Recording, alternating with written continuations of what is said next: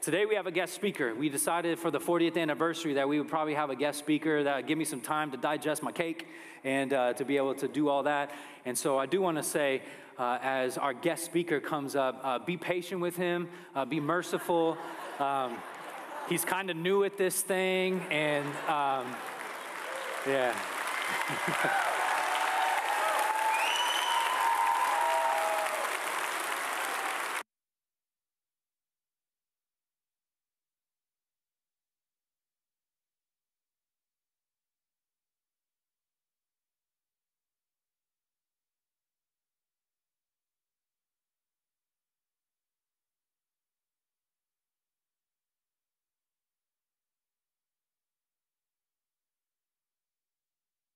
Probably help Max if I turn on my mic. Thank you, Max. Yeah. 35 years I preached, nobody stood up. I come back one time and the whole place stands up. So great. Sure good to see you all. You know, people ask Carla and me all the time, what's it like being out there? Because we're speaking a lot of places. And I said, you know what? Dorothy got it right. There's no place like home. And so good to be here today. Thank you. One of the most often asked questions while we're out and about is, are you enjoying retirement? We say, yep, we are, parts of it anyway. And we are out serving the Lord, doing various things with our district. Converge Pac West used to be Baptist General Conference. We're part of a movement. Our church here is part of a movement that they're committed to starting churches, strengthening churches, and also sending missionaries, which is what Golden Hills has been about from the very beginning. So it's fun to be a part of that. People say, where do you live? We still live in Antioch, same house we've been in for 40 years or so. And what are you doing? Well, I mentioned we do mentor coaching for our district denomination with about 80-something churches in Northern California, Nevada, and Hawaii. So we have a lot to keep us busy, but one of our best things that we enjoy is a little more time when we have it to spend with our kids and with our 7 grandchildren. Can you imagine that? 7 grandchildren God's given us, so we're grateful. So thank you for your prayers. You know, on a 40th anniversary, it's a great time to remember what God has done. And there are many, many people to thank through the years who have paid the price, who've prayed the prayers, who've given and served and done so many things that God has used. And many of you are part of that now. That's why the church is where it is. But it's God who gets the glory, because he's the one who started and he's the one who sees us through. And so today, as we are celebrating, we want to make sure that all the credit goes to him. And I'm so thankful that our church has always been committed to the gospel. And one of the things I appreciate most about Pastor Phil, I tell people all the time, honestly, he's the best Bible teacher in the whole area. If you're here, you're going to get the truth. You're going to get the word. The gospel is going to be faithfully preached, and people are going to know who God is and what his plan is for the world. So I'm so thankful that Phil is still leading that effort. And grateful for what he's doing in you and through you. A couple of weeks ago, or last week actually, Phil started a new series, Revitalize, a people restored and rebuilding. And so when Phil asked me to come and share today, he said, could you take Ezra chapter 1 as we begin into this series of Ezra, Haggai, and Nehemiah, a story of restored people and a God who rebuilds. And so if you have your Bibles today, I'll be reading out of the ESV in honor of Phil. He used to call this the extra spiritual version.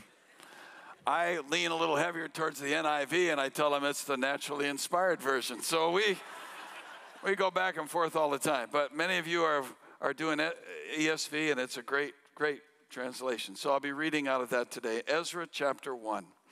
In the first year of Cyrus, king of Persia, that the word of the Lord by the mouth of Jeremiah might be fulfilled, the Lord stirred up the spirit of Cyrus, king of Persia, so that he made a proclamation throughout all his kingdom and also put it in writing. Thus says Cyrus, king of Persia, the Lord, the God of heaven, has given me all the kingdoms of the earth, and he has charged me to build him a house at Jerusalem, which is in Judah. Whoever is among you of all his people, may his God be with him, and let him go up to Jerusalem, which is in Judah, and rebuild the house of the Lord, the God of Israel. He is the God who is in Jerusalem. And let each survivor in whatever place he sojourns be assisted by the men of his place with silver and gold, with goods and with beasts, besides freewill offerings for the house of God that is in Jerusalem. Then rose up the heads of the fathers' houses of Judah and Benjamin, and the priests and the Levites, everyone whose spirit God had stirred to go up to rebuild the house of the Lord that is in Jerusalem. And all who were about them aided them with vessels of silver, with gold, with goods, with beasts, and with costly wares, besides all that was freely offered. Cyrus the king also brought out the vessels of the house of the Lord that Nebuchadnezzar had carried away from Jerusalem and placed in the house of his gods. Cyrus, king of Persia, brought these out in the charge of Mithridath, the treasurer, who counted them out to Sheshbazzar, the prince of Judah. And this was the number of them: 30 basins of gold, 1,000 basins of silver, 29 censers, 30 bowls of gold, 410 bowls of silver, and 1,000 other vessels. All the vessels of gold and of silver were 5,400. All these did Sheshbazzar bring up when the exiles were brought up from Babylonia to Jerusalem. Let's pray for a minute. God, this is your word. You spoke it clearly to Ezra, and he wrote it down, knowing that on this day, September 10th, 2023, we'd be opening this up again to hear you speak. And that's what we need today. We need to hear you speak. I need to hear you speak. These dear people don't need to hear from me, God. Yours is the voice we want to hear. This is your word. So please bring it alive in our hearts today. Let us see and know in the depth of our being, you're a sovereign and good God, and we can trust you. A God who keeps his promises.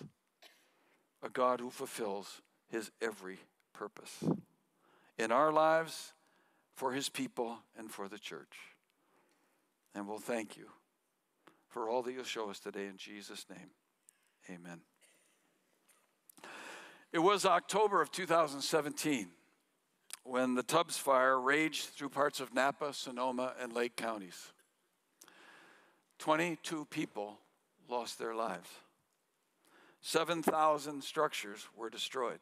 5,300 of them was somebody's home. 36,807 acres were charred like a barren landscape at a cost of over $1.3 billion. One of our good friends and fellow pastors told of a harrowing escape they made that night out of Santa Rosa as they got their family together, got in the car, and just made it barely through the flames. When they were allowed to return, they showed a video of them driving down the road back to their neighborhood where once 1,100 homes had stood. All of them were gone. As they drove in that video into their driveway, all that remained of their house and everything that they had was a smoldering foundation. And I remember asking Mike at that time, what are you and Zoe going to do? He said, by God's grace, we're going to rebuild. God called us here, and he wants to use us to help restore this neighborhood. Carla and I visited Mike and Zoe a while after that in their beautiful new home. It took 2 years for it to be reconstructed. And Mike told me the other day, he said, Larry, of those 1,100 homes, others have come to rebuild. Over 90% of them have now been restored. And God used the church in that community to help impact everybody with the gospel. Santa Rosa became a story of a revitalized people, a people that were restored and were rebuilding, and they still are. You know, in a very similar way, but much more important way, that's what the books of Ezra and Haggai and Nehemiah are all about. A revitalized people, restored and rebuilding after 70 years of exile and captivity in Babylon.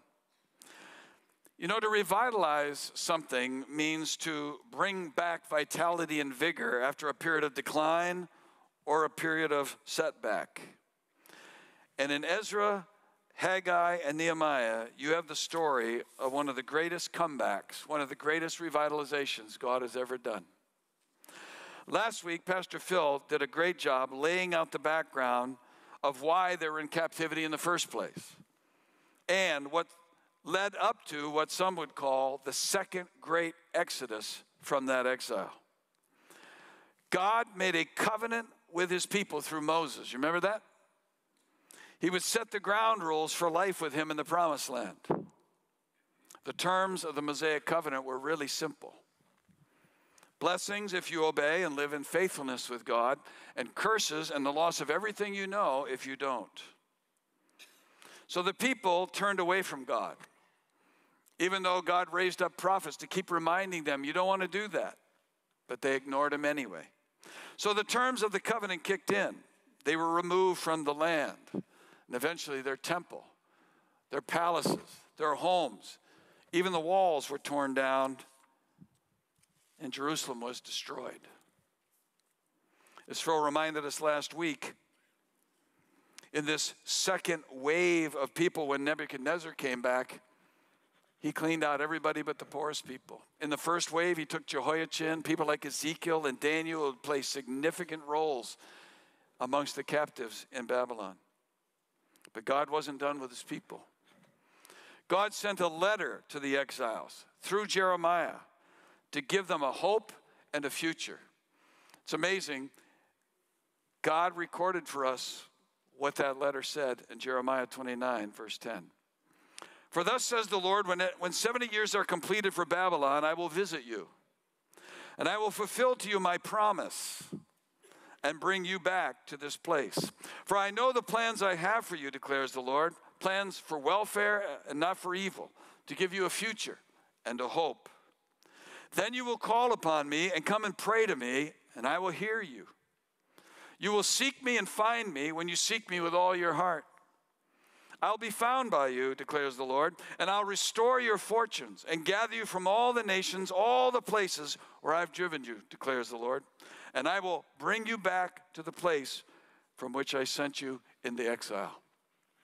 God told the people, look, you're going to be in Babylon a while, so settle down, get married, have children, seek the welfare of the place where you're living. Don't listen to the false prophets that are telling you your stay is going to be short. It isn't.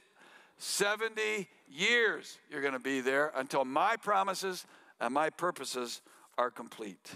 And then I will bring you back to the land, revitalized, restored, and rebuilding.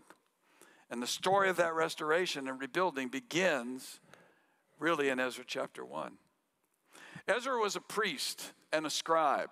As a priest, it might interest you to know he was a direct descendant from Moses' brother Aaron, the first and great high priest.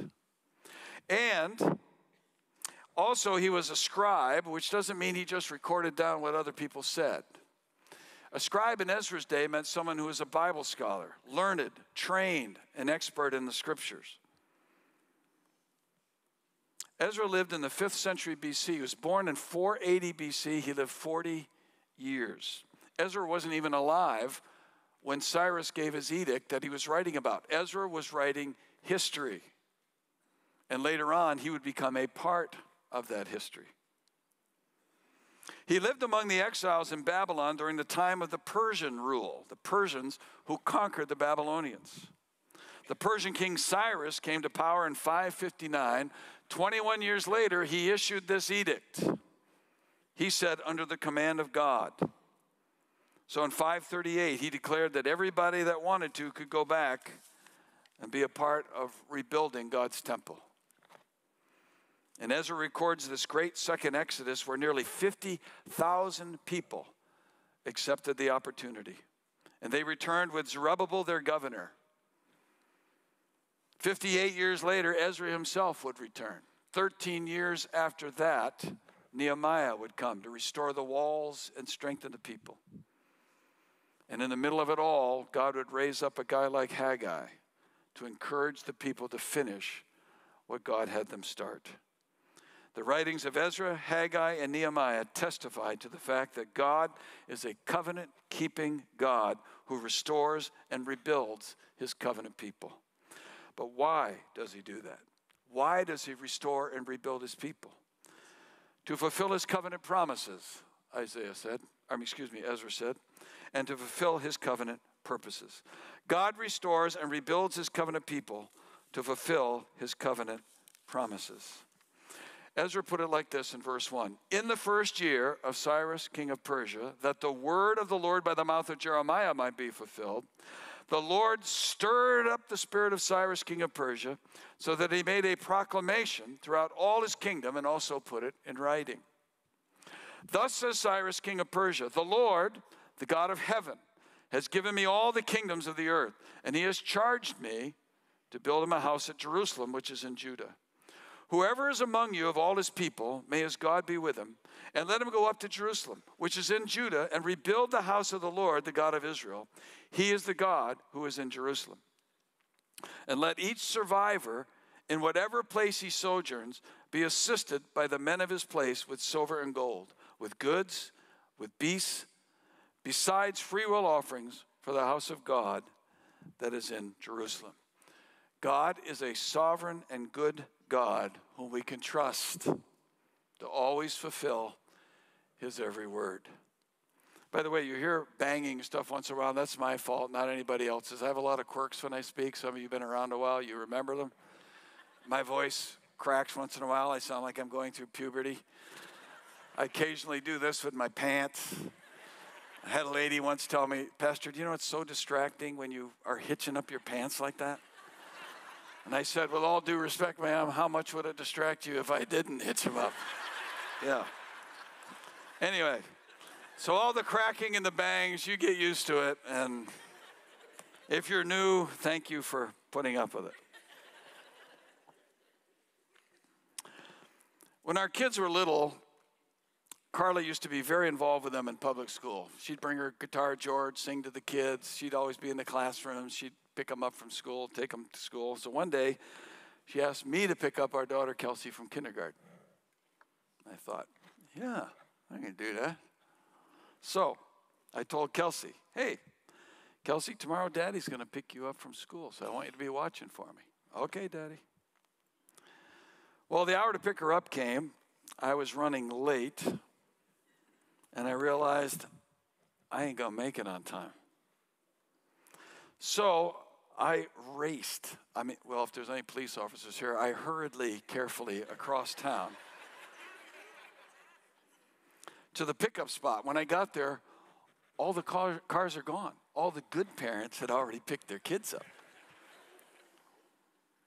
So I jumped out of the car, I ran to the gate, and I saw Kelsey sitting alone on the ground, cross-legged by the door, open door that went to her kindergarten classroom.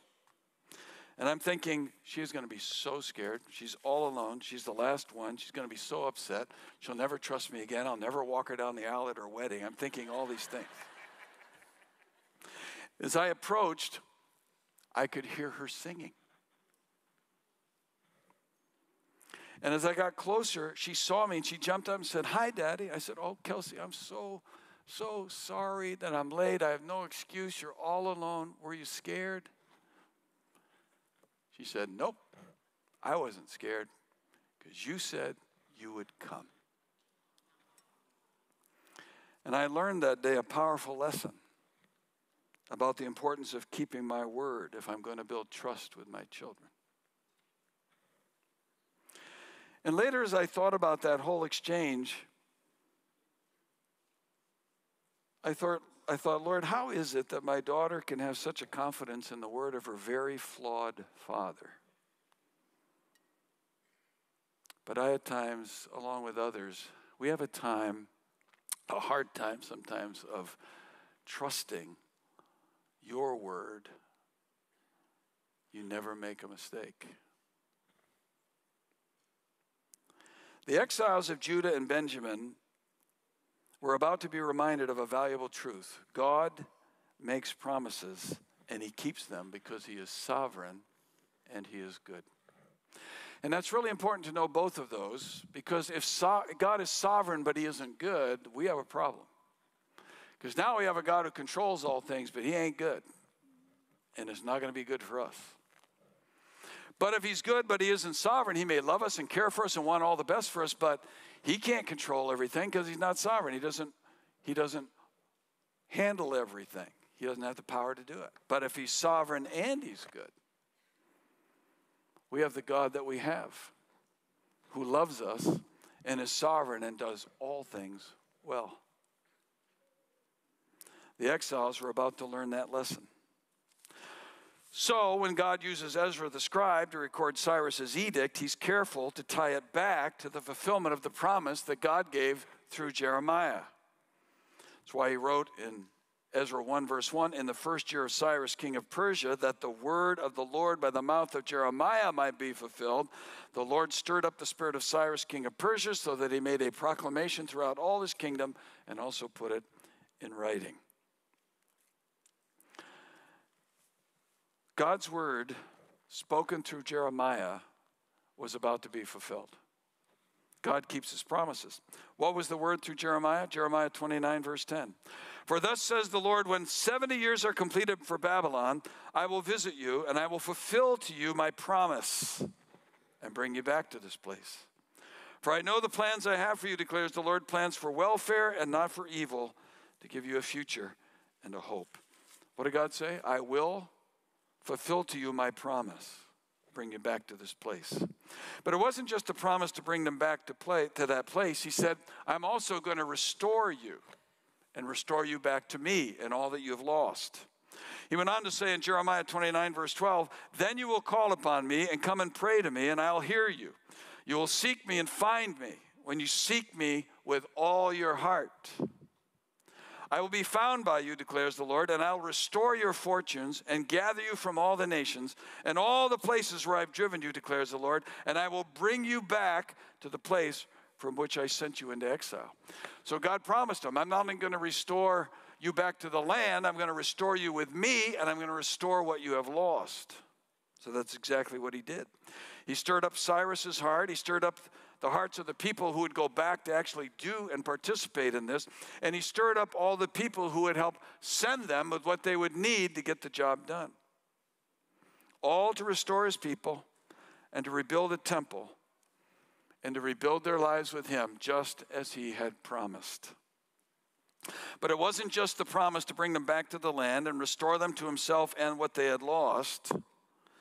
It was a promise that it would also be through the king named Cyrus. This is amazing.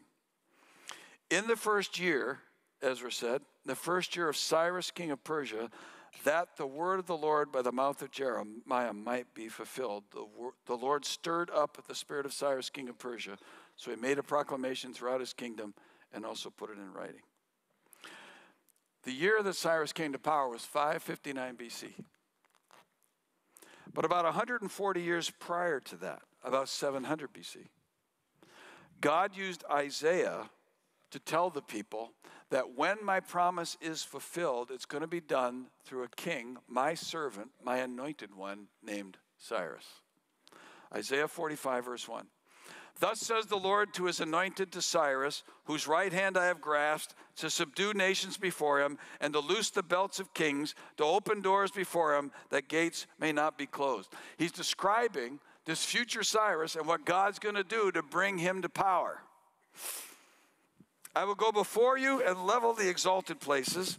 I will break in pieces the doors of bronze and cut through the bars of iron.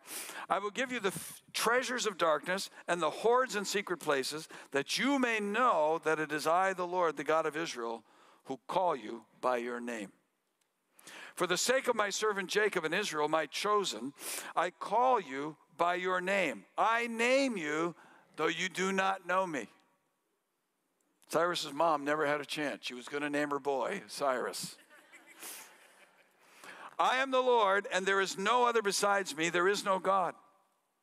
I equip you, though you do not know me, that people may know from the rising of the sun and from the west that there is none besides me. I am the Lord, and there is no other. I form light and create darkness. I make well-being and create calamity. I am the Lord who does all things. So, when Cyrus issued his edict, isn't it interesting? He's the one who said, "It's the Lord, the God of heaven, who has given me all the kingdoms of the earth. He has charged me to build him a house at Jerusalem, which is in Judah." I'm issuing this edict because God has told me to do this. Amazing. So when Ezra writes the history of that time, 5 times in the first chapter, he said it was Cyrus, it was Cyrus, it was Cyrus, it was Cyrus, it was Cyrus. But it wasn't just about bringing them back to the land. It wasn't just a promise to help them be restored to him and all they had lost. It wasn't just a promise it's going to be a guy named Cyrus. But God also kept his promise to continue the line of David until the coming of David's greater son, Jesus Christ. Jeremiah 33, verse 14. God said, "Behold, the days are coming, declares the Lord, when I will fulfill the promise I made to the house of Israel and the house of Judah. In those days and at that time, I will cause a righteous branch to spring up for David, and he shall execute justice and righteousness in the land. In those days, Judah will be saved, and Jerusalem will dwell securely, and this is the name by which it will be called, the Lord is our righteousness. For thus says the Lord, David shall never lack a man to sit on the throne of the house of Israel. And the Levitical priests shall never lack a man in my presence to offer burnt offerings, to burn grain offerings, and to make sacrifices forever." So, God said, David, there's going to be a continuation of your line all the way to the Messiah. And I'm going to do that, I promise. As Pastor Phil pointed out last week, it wasn't looking good for that promise. You remember it was King Jehoiachin, also called Jeconiah, also called Coniah. He was the one that was in power when Jerusalem fell. Nebuchadnezzar took him and put him in prison, where he stayed for 37 years. And when you read the biblical chronology, it looks like the line is done. The last line of David, Jehoiachin, he's in prison. So how is God going to keep his promise? This is what you read in 2 Kings 25, verse 27. "And in the 37th year of the exile of Jehoiachin, king of Judah, in the 12th month, on the 27th day of the month, Evil-Merodach, also called Amel-Marduk, king of Babylon, in the year that he began to reign, graciously freed Jehoiachin, king of Judah, from prison. And he spoke kindly to him and gave him a seat above the seats of the kings who were with him in Babylon. So Jehoiachin put off his prison garments. Every day of his life he dined regularly at the king's table. And for his allowance, a regular allowance was given him by the king, according to his daily needs, as long as he lived." Jehoiachin was 18 when he came to power. He reigned 3 months. Nebuchadnezzar took him and threw him in prison for 37 years. He was 55 when he got out. But before he died, he had a son named Shealtiel. And Shealtiel had a son, the grandson of Jehoiachin, in the direct bloodline of David. His name was Zerubbabel, the one that God raised up as the governor to go and return with the people to lead them in the rebuilding of the temple. Zerubbabel, Jehoiachin's grandson, in the line of David, would be the fulfillment of God's promise. This is why the genealogical record given by Matthew when he outlined the genealogy of David's line, fulfilling the promise of God. He wrote in Matthew 1, verse 12, "And after the deportation to Babylon, Jeconiah, Jehoiachin, was the father of Shealtiel, and Shealtiel the father of Zerubbabel.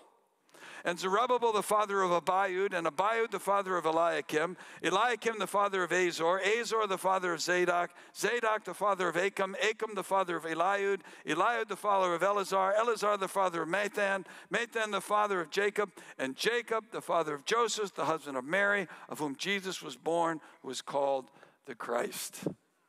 Keeps every promise. And that's why Ezra was careful to say in Ezra 2, which Phil will be picking up later, he was very careful to say in Ezra 2:2, "Oh, and they came with Zerubbabel." God is a God who keeps his promises. He knows how to fill them because he's sovereign and he's good. You see, Ezra knew the prophecies. He knew the promises. He knew the word. That's why he also knew what Joshua said when the people came out of Egypt through 40 years of wilderness wanderings, finally to the promised land. Joshua 23, verse 14, Joshua said, "And now I am about to go the way of all the earth. And you know in your hearts and souls, all of you, that not one word has failed of all the good things that the Lord your God promised concerning you. All have come to pass for you. Not one of them has failed." Ezra knew the promises of God had never failed, and they never would. And that's important because God has made a promise in the new covenant, instituted and assured by the blood of Jesus shed on a cross. A covenant he promised through Jeremiah. Jeremiah 31:31, "Behold, the days are coming, declares the Lord, when I will make a new covenant with the house of Israel and with the house of Judah.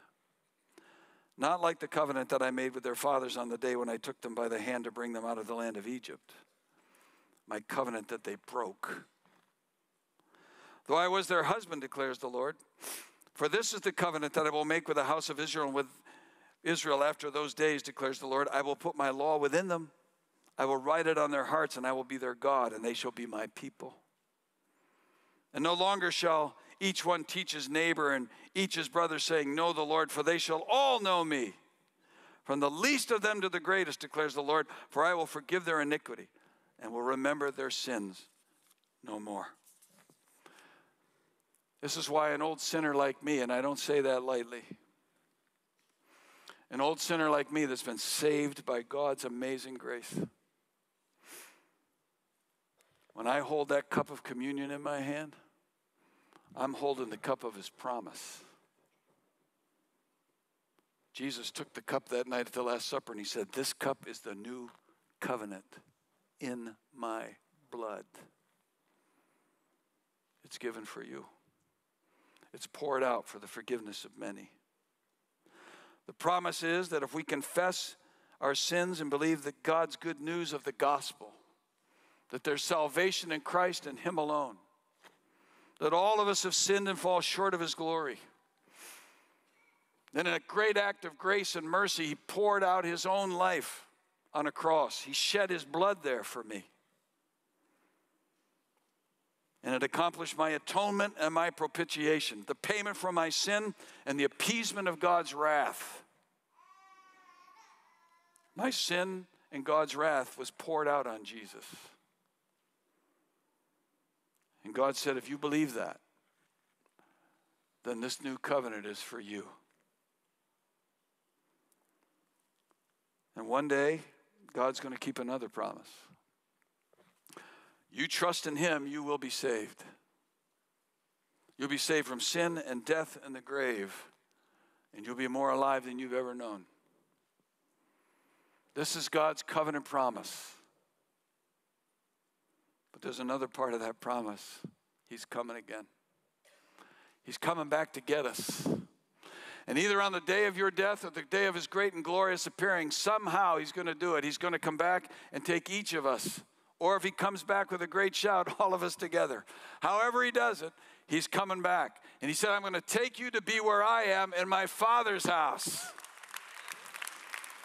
Is that really going to happen? I guarantee it. Because God is a sovereign, good God who makes and keeps his promises. Jesus is coming again. All of his promises will be fulfilled. They are all yes in Christ Jesus. But it's not just that he keeps his promises. These exiles needed to learn also that God is a God who rebuilds his covenant people to fulfill his covenant purposes. He went on to say in Ezra 1 verse 5, then rose up the heads of the fathers' houses of Judah and Benjamin, and the priests and the Levites, everyone whose spirit God had stirred to go up to rebuild the house of the Lord that is in Jerusalem. And all who were about them, aided them with vessels of silver, with gold, with goods, with beasts, and with costly wares, besides all that was freely offered. And Cyrus the king also brought out the vessels of the house of the Lord that Nebuchadnezzar had carried away from Jerusalem and placed in the house of his gods. Cyrus, king of Persia, brought these out in the charge of Mithridath, the treasurer, who counted them out to Sheshbazzar, the prince of Judah. And this was the number of them. You can see it all there. 5,400 vessels.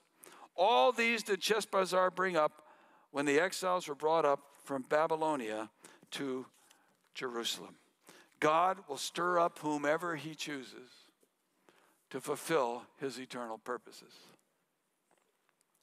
40 years ago, when God wanted a new church in Antioch, Brentwood, he started stirring up a lot of people. Some of these people are names you need to remember, not for their glory, but for God's glory. But there's a lot of people who paid the price and are still paying it, like some of you, to serve the Lord Jesus and to keep advancing his gospel and his kingdom until he comes. It's impossible to mention all of their names. There's too many. But there was a very vibrant visionary core group in the beginning. Some of their names are listed on the charter membership you might see hanging out there. Names that I don't ever want to forget that I'm grateful for.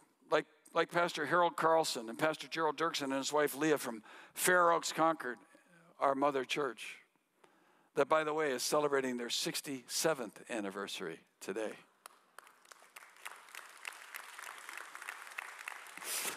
People like Cheryl and Wynn Philpott who opened up their home for the first set of Bible studies. Don and Edith Ketchum, Ray and Thelma McCauley, Dick and Laura McCauley, Martin and Vanjie Loy, Greg and Gail Burt, Chuck and Ethel Selberg, Leon and Bernice Archambault, Ralph Fascio, Gloria Ichikawa and Alan Ichikawa, Gloria Thompson, Phil and Belinda Height, a whole mess of others. I can't mention all their names, but I wish I could. Because as a member of Golden Hills, I owe them a lot. We don't ever want to forget our history or to be slow to thank the people whom God has used or to be slow to thank the people whom God is using right now, like you, to continue building what he said he would do. God gets the glory, but he uses people to accomplish his purpose. And that's why he stirred up things like he did there in Babylon. Golden Hills has always been a Christ-centered, gospel-driven, missionally minded church. And I can't tell you how thrilled that Carla and I are that they are still that today. And by God's grace, we always will be. So when this amazing group of people who wanted to start this church in Antioch came to us in May of 1983 to ask Carla and me if we'd be willing to help pastor and lead this new church, I told them no. Not now. I'm living in Oregon. I like it up there. I want to build a house. I want to be a youth pastor. I want to. It's embarrassing. But those folks never asked anyone else. God had stirred up their hearts to say, those are the people, just wait, they'll come around.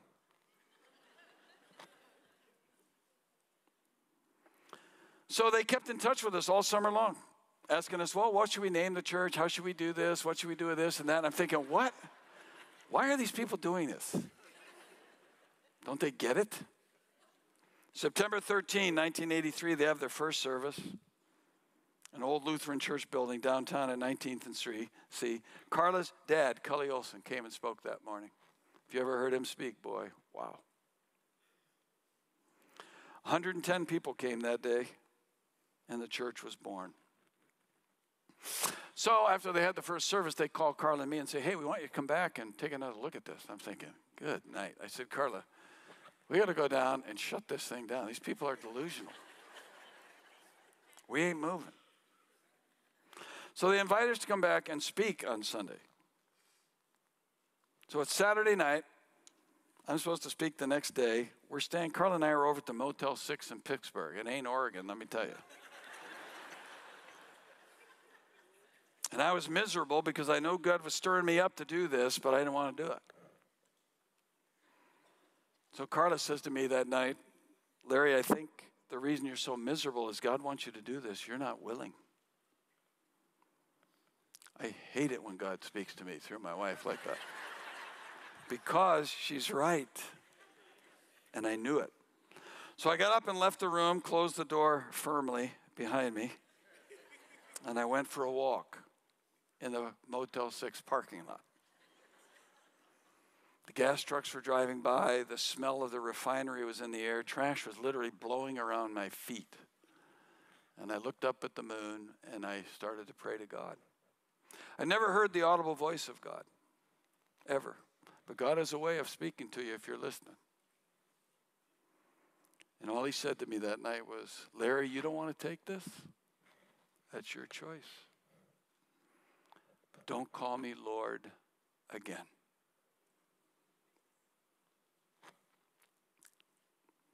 And it broke me. And I went back in the room and I said, Carla, look, I don't know what God's going to do, but I can't say no. He's the Lord of my life. He's stirred us up with a lot of other people. We got to come. So the next day when I spoke, I still remember saying to the people, I picked up my Bible and I said, look, you don't know how to be a church. I don't know how to be a pastor. So why don't we take this book and ask God to show us together what he wants to do? And Golden Hills has followed that from the very beginning. Taking the book and asking God, what do you want to do?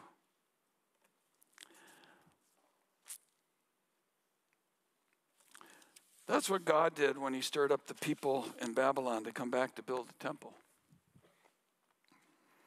In the first year of Cyrus, king of Persia, that the word of the Lord by the mouth of Jeremiah be fulfilled, the Lord stirred up the spirit of Cyrus, king of Persia.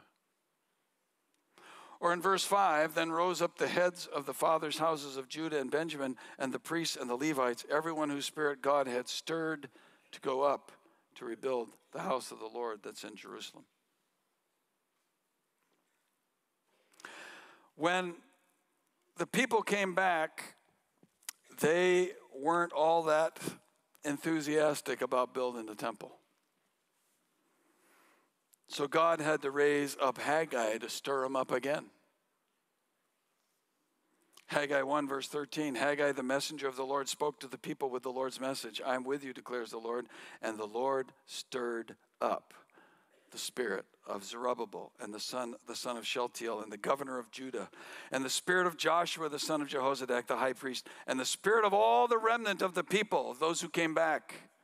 And they came and worked on the house of the Lord, their God, the Lord of hosts, their God. He stirred them up. He literally woke them up. He aroused them to action is what the word means. So God stirred them all up as he does when he's getting ready to do something through the people he wants to use. All the people have to do is remember to say yes. So that's why Cyrus said that his purpose in issuing the edict was to go back to fulfill God's purpose to rebuild the temple. Verse 2, thus says Cyrus, king of Persia, the Lord, the God of heaven, has given me all the kingdoms of the earth, and he's charged me to build him a house at Jerusalem, which is in Judah. God's charged me to do this. He's given me the kingdoms of the world.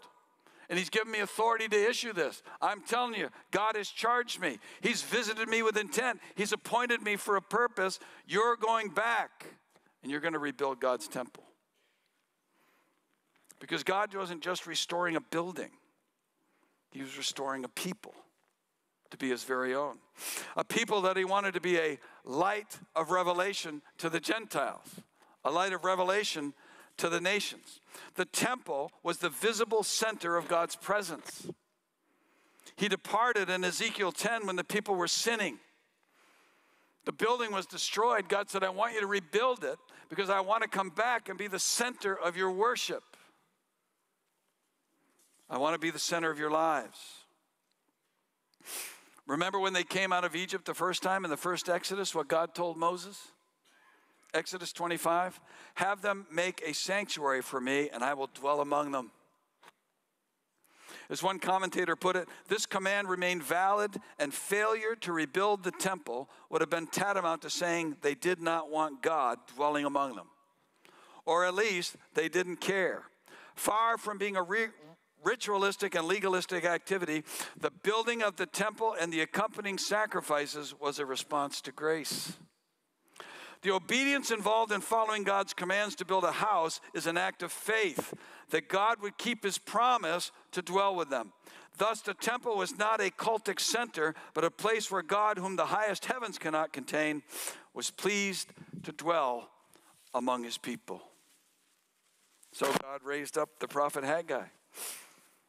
Because you see, the people came back from captivity and they were all about building their own houses and getting into landscaping, putting in the pool, picking out the drapes, getting the furniture. They made everything great for themselves, but they weren't doing what God sent them to do.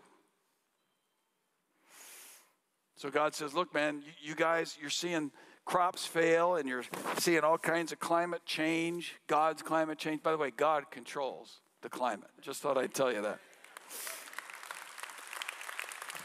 But you're seeing the dew dry up. You're seeing the droughts that are coming, the grain, the new wine, the oil, and what's happening. You're seeing all this stuff amounting to nothing, and you're wondering why. So Haggai says in Haggai 1 verse 7, thus says the Lord of hosts, consider your ways. Go up to the hills, bring the wood, build the house, that I may take pleasure in it, and that I may be glorified, says the Lord. So it says in verse 12, then Zerubbabel the son of Shealtiel and Joshua the son of Jehozadak the high priest with all the remnant of the people obeyed the voice of the Lord their God and the words of Haggai the prophet as the Lord their God had sent them, and the people feared the Lord. That edict from Haggai, or that message from Haggai, is said to have come about 520 BC. 4 years later, the temple was done. God stirred up his people through the prophet to finish what he told them to start. And one of the things I'm so grateful for is that I see God finishing at Golden Hills through you what he promised in the beginning he would start.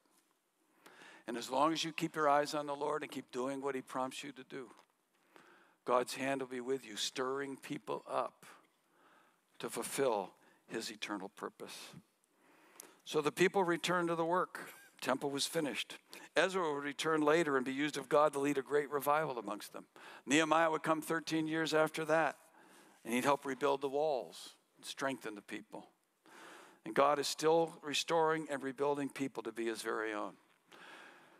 Because you see, the temple is where God resides. For them, it was to be a building where his presence would be and all the nations could come there.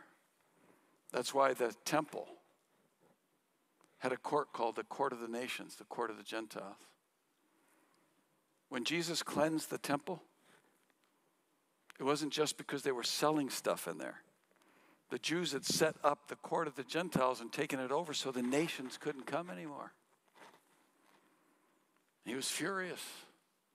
You were called to be a light of revelation to the Gentiles, and you've turned my house into a house of robbers.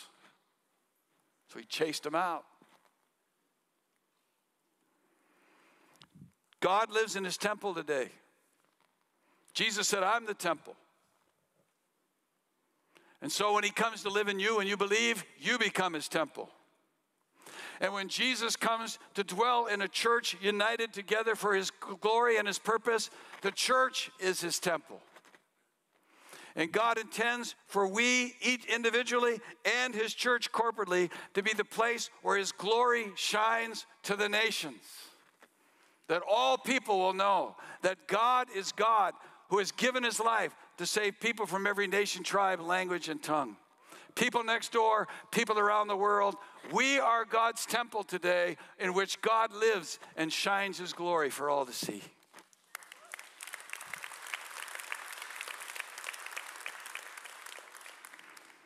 This is why Peter declared that we have become God's people for God's purpose. We have a new identity. We live to fulfill that purpose. God fulfilling it through us.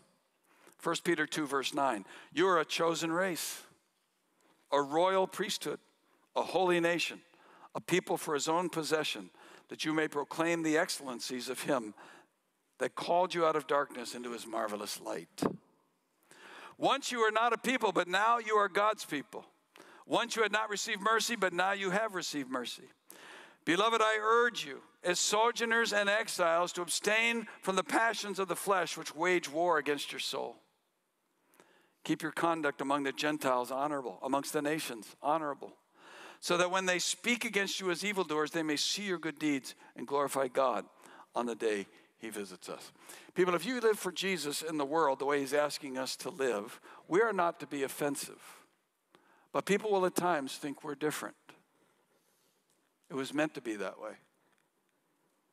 Because Jesus wants people to see him in us. To know that we are not of this world. We belong to a different kingdom and a different king. When I first traveled on business out of New England, the first place I went, I'd never been out of New England. The first place I went was to New Orleans, Louisiana. You talk about a cultural shock. I got up the next day to go down for breakfast. I ordered eggs and hammer sausage or something and some toast. The lady comes, plops my plate down, and there's a pile of white sand on my plate. I called the lady over and I said, ma'am, there's a pile of white sand on my plate. She said, boy, those are grits. And then she said, you ain't from around here, are you, boy? The greatest compliment the world can ever give is to see your life lived out for Jesus and Christ living out through you. And they say to you, you know, you're not from around here, are you? No, you're right, I'm not. I'm in the world, but I'm not of it. I belong to a different king. And I live for a different kingdom. See, the purpose of rebuilding the temple was so that God would be the centerpiece of all of their worship. The reason Jesus comes to live in us is that he would still be the center of all of our worship. And so when he sent us out with the Great Commission, what did he say? He said, I want you to go to all nations, baptizing them in the name of the Father, Son, and Holy Spirit. Teach them to obey everything I've commanded you, and I will be with you to the very end of the age. I'm so glad Golden Hills is still being God's people, living out what God called them to do for his purpose. You know, God is sovereign and he is good. And he loves revitalizing his people by restoring and rebuilding their lives. As Carla and I serve the churches where he calls us to serve, there's evidence of God rebuilding and revitalization and restoring going on all over the place. Like Golden Hills, most churches, especially in California, are feeling the effects of the winds of change and circumstance. As Pastor Phil mentioned last week, 9/11 changed everything for us. The recent COVID pandemic changed a lot of things for us. The exodus from California, pastoral transitions, changes in community demographics, a global pandemic, all of these things have affected the churches we're working with, and Golden Hills is no exception. But many congregations are rebuilding. They're being restored. People are coming back. And if Carla and I travel around, we see evidence of it everywhere. Some churches have closed up, but new churches have sprung up in their place. Some are hanging on, but they're slowly recovering. Others have been rebuilding in strategic ways, seeing more people coming to Christ than before all these things. One church we work with has baptized over 100 people during COVID while they met outdoors. God is at work. And it isn't just what he's doing to restore and rebuild his church corporately, it's what he's doing to rebuild and restore each of our lives who trust him. We meet so many people who say, you know what? I've done so many things wrong, I don't think God could ever rebuild my life. My mom was one of those. I keep sharing Christ with her, and she'd say, just a few things I got to clean up before God will accept me. No, you got it backwards, Mom. You can't clean it up. God loves you. He gave a price for you. He's the one who wants to restore you. He's the one that wants to rebuild your life. He's the one who wants to forgive you. People, if you're here today and you ever believed the lie that God can't use you because you've sinned so much and failed so much that you've blown it beyond his reach, I want to tell you something. Nobody's beyond his reach. He loves you. You come back to him in obedience, believe the gospel, come back to this Jesus. He will take your life. He will restore it. He will rebuild it over time. He can help rebuild your life. He can help rebuild your marriage. He can help rebuild your family. He can help rebuild a church. He can help rebuild a nation. Because he's sovereign and he's good. He did it for the exiles. He can do it for all of us. If we are called to believe his promise and fulfill his purpose. As Golden Hills begins its next chapter of ministry, a 40-year anniversary is a great time to look back with gratitude to what God has done through the people who came before us. But it's also a great time to look in the mirror and see what God wants to do with us right now. And believe that God can still use us to make a difference for the future. In the past, God stirred up the right people at the right time in each chapter of our church's history, and he used them as the part of his fulfillment of his promise and his purpose. If you're here right now, and God is stirring you up for anything, to respond to this God in obedience and faith, and to say yes to him, then you come to him and say yes. Don't miss out. Be part of what God's church has always been here. A people growing in the grace and knowledge of Christ, focused on Jesus and his gospel, a people after God's own heart who live for the praise of his glory because we believe that God keeps his promises and fulfills his every purpose because he's sovereign and he's good. He hasn't changed. He's the same. He was there before, he's there now, and he always will be. Father, thank you for this day. This time to look back, this time to look at the present, and the time to look forward. Thank you for the people of the past whom you have used to fulfill your purpose. Thank you for the people of the present who are saying yes to you and you're using to continue to fulfill that promise and those purposes. And the people you will yet raise up and stir up to say yes to you. Thank you, God, for all that you have done. It is for your glory. It always has been. It always must be. So I pray, God, that the best years for this church are not behind us. The best years are yet to come. As we grow deeper in our walk with you, as we get behind our pastor and our leadership, God, to look to you to do great and mighty things on our own we could never do. To bring people into the kingdom who come to live for the praise of your glory. As we faithfully seek to let you use our lives to share the good news of your gospel with every people, tribe, language, and nation. Until you have completed your promise and fulfilled every purpose and returned in great glory to take us home with you. We thank you, God, for all these things today and for allowing us to be a part of it. In Jesus' name, amen.